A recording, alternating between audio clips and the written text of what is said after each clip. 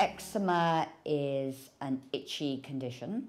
The most common form of eczema around seems to be atopic eczema, in which there's a hereditary predisposition to eczema, asthma and hay fever. It now affects 1 in 5 children and the incidence is on the increase. But it has a good prognosis, and the numbers are that 50% have grown out of it by the age of 2, and they go on getting better with less flares and more remissions until by the age of 13 or 14, 90% have grown out.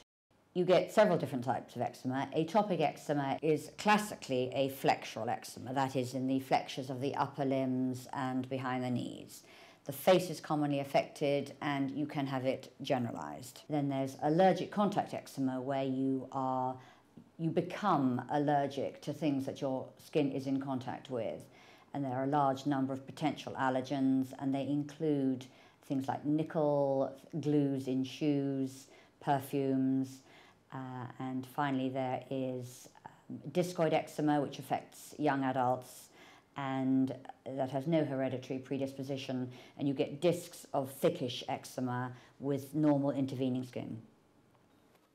Eczema appears as a red, flaky rash. If it's infected, it can be oozy and shiny. The cardinal symptom of eczema is the itching. It can be severe enough to disrupt sleep. One of the main problems in eczema is drier skin than normal, and dry skin is itchy.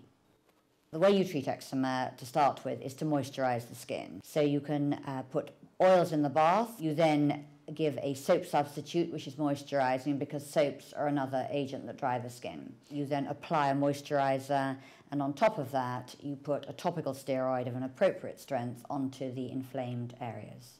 Topical steroids are anti-inflammatory ointments or creams, which work extremely well in eczema, which is an inflammatory condition. There's always a big question about whether steroids are or are not safe, and it depends absolutely on the strength of the steroid that you're applying and the quantity you're applying and how long you're applying it over.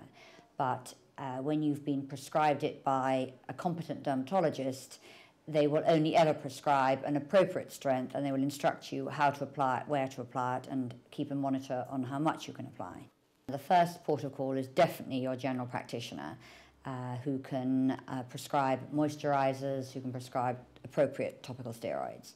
If you have been doing what your general practitioner has advised and the eczema is getting worse, as indeed it often does, because you're just that sort of person whose eczema is getting worse, then it's sensible then to be asked to be referred to your local dermatologist.